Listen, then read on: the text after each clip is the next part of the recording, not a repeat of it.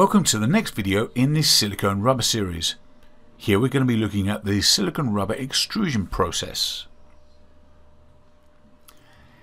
Now, silicone rubber can be forced through a shaped die, or generally a stainless steel disc with a pattern cut out to produce chords, tubes, complex profiles and cross sections. This process is called extrusion. You can see a good example of some extrusion, some different profiles here. Let's have a quick look at the top level process. So the silicone extrusion process begins with blending a two-part silicone gum stock on a two-roll mill to produce a homogeneous silicone. At this stage, a color master batch can also be added to create the desired color silicone. Now I've got a quick video here that shows mixing of the color with that silicone, so let's have a look now. So you can see here we've got the raw silicone as the clear, and obviously they're making their blue as the master batch color. You can see this being processed, and eventually we'll have one homogeneous silicone product which is consistent in color. This gets continually fed through these rollers until it's complete. So the silicone is then formed into strips and fed continuously into the extruder. A variable speed screw feed maintains proper pressure at the pin and die. Finally, the extrusion passes through an oven that cures the product with radiant heat. Let's have a look at the silicone extrusion process step by step.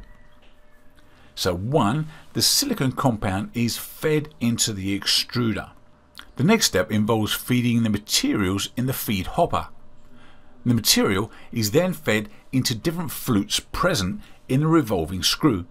The screw will start carrying the rubber into the die forward with the rise in the temperature and pressure as the material gets closer to the die. The silicone is then forced through the extrusion die to form the required profile. And finally, the extruded profile passes through an oven that cures the product with that radiant heat. Extruded rubber is used in a wide variety of industrial and consumer applications, from sealant solutions to rubber bumpers. The method of producing silicone is similar to that of other rubbers, but its naturally high heat resistance requires higher processing temperatures during the extrusion process. You can see a good cross-section of medical tubing here. Let's have a look at some of these silicone material types.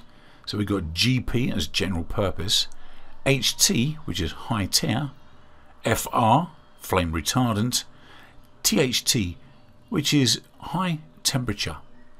We've got LCH for low smoke and toxicity, FS, which is fluorosilicone, and TS, which is tough silicone. So why would you choose silicone extrusions for your application? Well, silicone has some unique properties that make it preferable to other materials in some specific circumstances, and these include excellent temperature resistance with standard ranges from -60 degrees C to +200 degrees C, and higher temperature grades available if required. Flexibility and integrity, helping to keep its shape and maintain a perfect seal. Resistance to oil, chemicals, heat and water, and it's available in any color you require. Don't forget to check out our other videos in this series as well as other material series. You can contact us if you need any help with your projects in China. So don't forget to like, share and subscribe to our channel. When you see this little bell symbol, make sure you hit that, because that will notify you every time we upload new content. Thanks for listening. My name's Paul Adams from Sofeast, and I shall see you in the next video.